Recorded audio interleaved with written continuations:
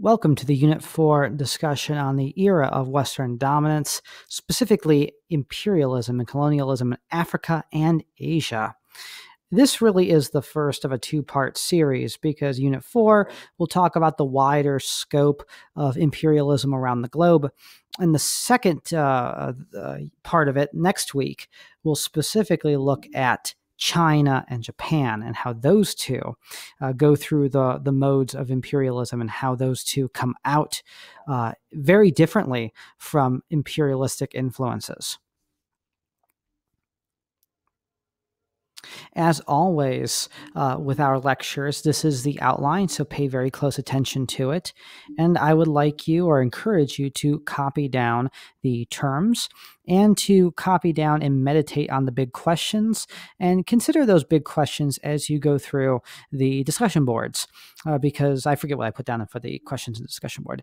But you are more than welcome to address those questions and incorporate the big questions, any of the big questions that you see here in lecture. This is actually the second time that I have re-recorded this, and I just want to make note of a few things. In the other videos, which I had already recorded, I made a few errors, and please note these are the errors that I made. It's rather self-explanatory.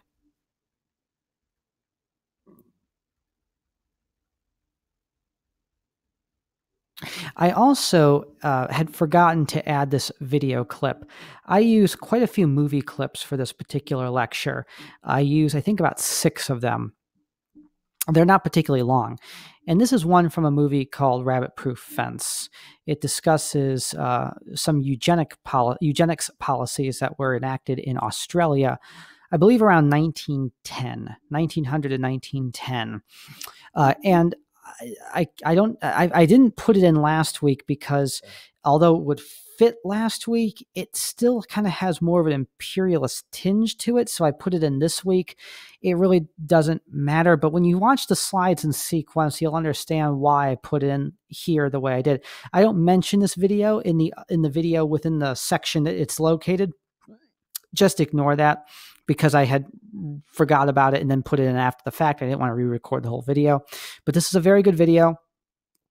And you can see here I have this clip. Just kind of look at it, meditate on it, and maybe think about writing something about this in your discussion board also, because you should watch this clip and you should think about it both in terms of what we've discussed in this lecture so far as you go through the sequence leading up to this video, and also what you read last week in our unit on social Darwinism, the writings of Stoddard, Grant, and Sanger. So meditate on that, look at the similarities and the differences, and see and tell me what you notice about them, the similarities, the differences, how this type of racial social Darwinism fits into our discussion of imperialism and social Darwinism and ideas of superiority, but how it's different from some of the ones that we've discussed already.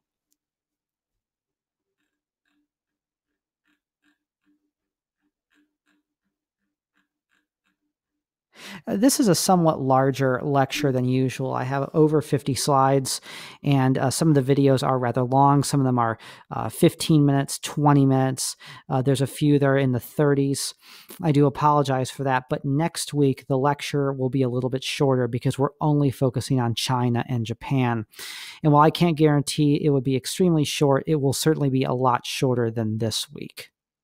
So to begin with, I just want to remind you of the recap here. We saw over the past few weeks, the advent of an industrialized society, the creation of industrial capitalism, the spread of industrial technology and the development of new technologies like the steam engine and the railroad, and the assembly line and interchangeable parts, precision machining.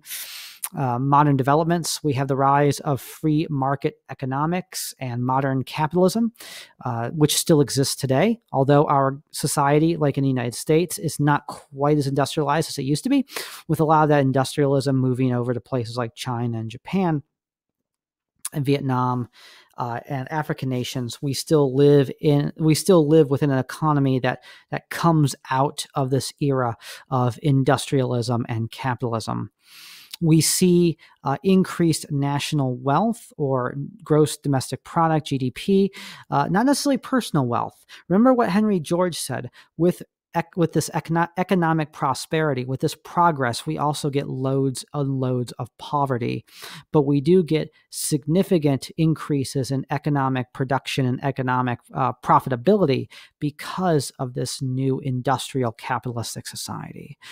We have, with the rise of free market economics, comes private investment from members of the nobility and also just members of society that have money, creating a middle class, an upper middle class, a well-off upper class, as well as your aristocrats that already existed, your peasants, and your working class as well. And because of that, we're going to have extreme class conflict and the fears of socialism and communism and struggles and rebellion against this oppressive, laissez-faire capitalistic system and this monotonous and at times dangerous industrial factory-style society that's been created. And lastly, as we saw last week, we have the advent of new racial and radical sciences with regards to social structures and concepts of power dynamics and superiority. These social theories like various social Darwinistic views and eugenics, this desire to improve society.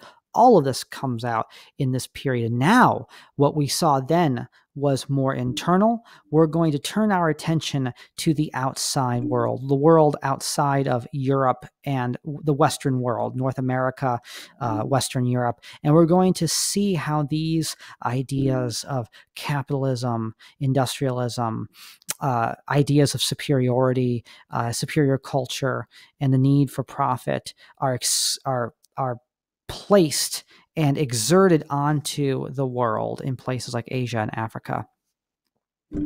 And so that's what this lecture is going to be ultimately about, as well as the one next week. Now, lastly, before I turn two things before I turn the video over to the rest of the videos I already created. I want to point out two things. First, because this lecture is so incredibly long, I am going to make the crash course videos for this week optional. I removed them from the module so they wouldn't overburden you. If you still want to watch them, I leave that entirely up to you. They can provide great context, but I realized I had made this lecture so long and so detailed and built it off of our previous 2 weeks that it really is not necessary to watch those videos. So if you want to watch those videos, that's up to you. But if you do not, it will not ruin this lecture in the slightest. The second is this clip I have from Mary Poppins. I have a lot of movie clips this week. I love using movie clips to bring the history back from the dead and try to pull you in to the history, pull you in and get you as excited as I am to talk about this stuff and to also communicate the importance of it and how a lot of it still persists in our culture today, whether by design or explicitly or implicitly. And one of them is this clip from Mary Poppins, and I don't mean this in a negative way about Mary Poppins. I imagine most of you have seen Mary Poppins. If you haven't, that is actually quite sad, and I do encourage you to see it. Mary Poppins is that wonderful 1964 movie by Walt Disney. It is a musical based on a series of books. Now, in this particular clip, it's the Tuppence song. And the reason why I like the Tuppence song is because it's so goofy and it has so much pomp and circumstance.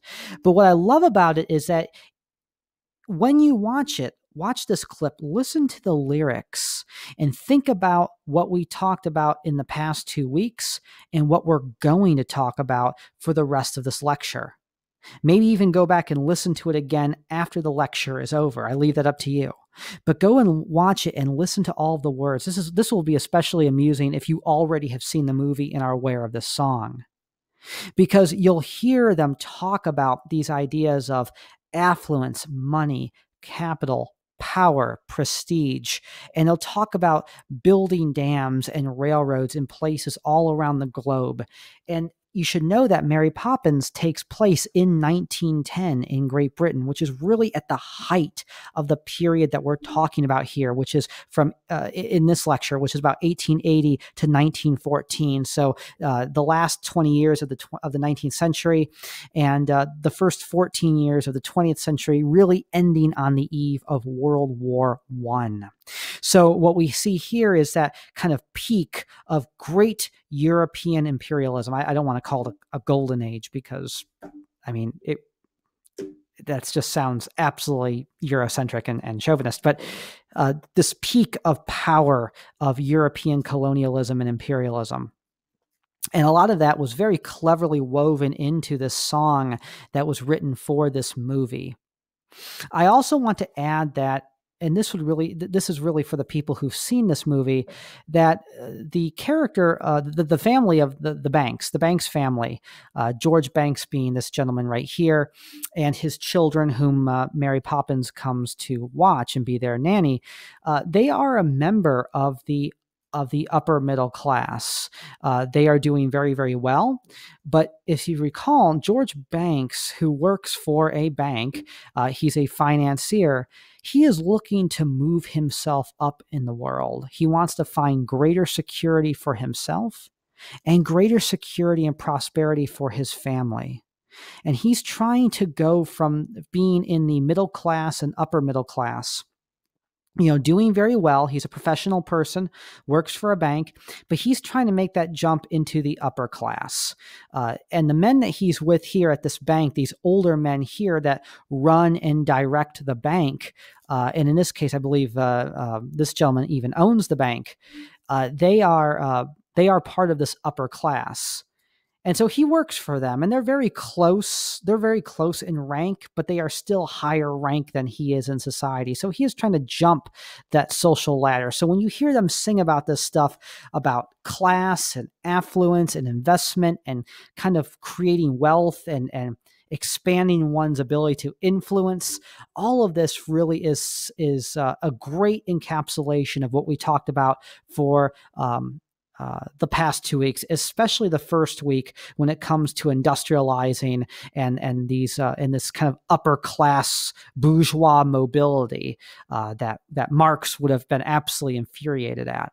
It also kind of fits into our social Darwinistic discussion last week, and we're going to get a heavy dose of that again this week, because while the Banks family is not depicted as being racist or anything like that, you still get the idea of a class structure, a structure that's based around investment, prosperity, affluence, survival of the fittest.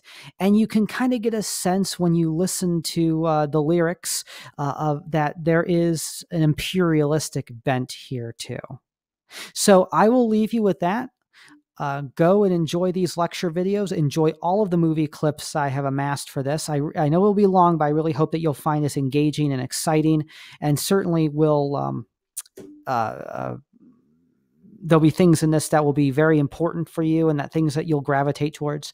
And definitely listen to or watch this clip either at the very beginning or watch it at the very end, or maybe both. And I'm sure you'll get a bit of a kick out of it too. And with that, I will leave you for the rest of the lecture. Good luck and enjoy.